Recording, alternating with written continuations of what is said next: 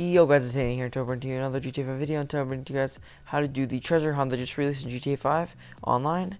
And all you guys want, this can get you the dual revolver, which is I think only out at this time during the Christmas holidays. Is really good, one shot to the head, really awesome revolver. So I'm just gonna get straight into it and show you guys what to do. So all you guys want to do is load into a GTA 5 online session. Once you guys load into a GTA 5 online session, you guys are gonna want to drive around, and while driving around, and I think within 5 to 10 minutes you guys should get a message with an email about a treasure hunt, and you'll get a picture. I think there's 10.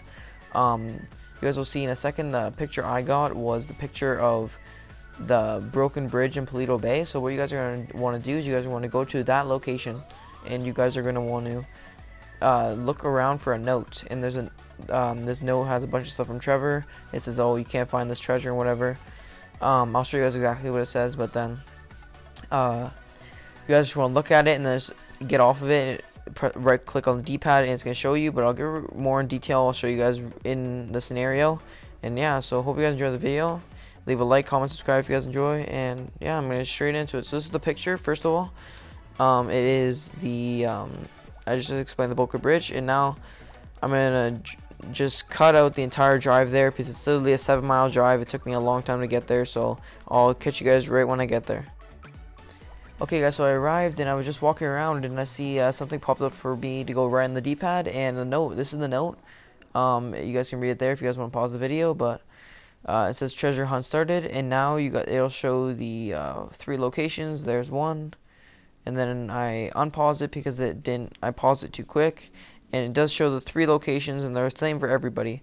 The only things that are different, that might be different for you and your friend, are the location you have to start at and location you have to finish at, because I started in Paleto Bay and you guys will see that I have to end in Paleto Bay. So I'm gonna start with the first checkpoint, and then I will show you guys what item you find and where to find it. So yeah, I'll meet you guys when I get there.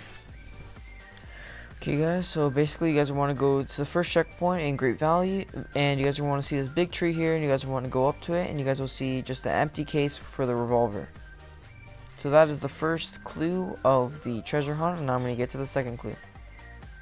Okay guys, so now for the second clue, you guys are going to want to go to the Great Valley second checkpoint, and you guys are going to go to the right side of this. You guys will see this chair here, and then you'll see a bloody shovel next to it. You guys just want to look at it there, whatever, exit, and you guys have 2 out of 3 clues discovered. So I'm going to bring you guys to the last clue, and we'll go from there. Okay guys, so we're approaching the third location for the third clue. So all you guys want to do is go, it is the mountain location. You guys will see it's the only one separated, is the furthest one from the other 2. So you just want to go up this mountain. You guys will see a little hole there, and when you guys go through this little hole, you guys will see a dead body there. You guys want to look at the dead body, and you got your third clue. There you go, just got his underwear, shoes, I don't know, must have got jumped, he's got half a head. No clue. But now we're gonna, so now, I just had to wait. I wasn't very patient, so I opened up the menu too quick. This is where my friend actually had to go. He actually had to go to, I think it was, yeah, Sandy Shores was his start and his finish. But mine was all the way at the top of the map in Paleto Bay where I started.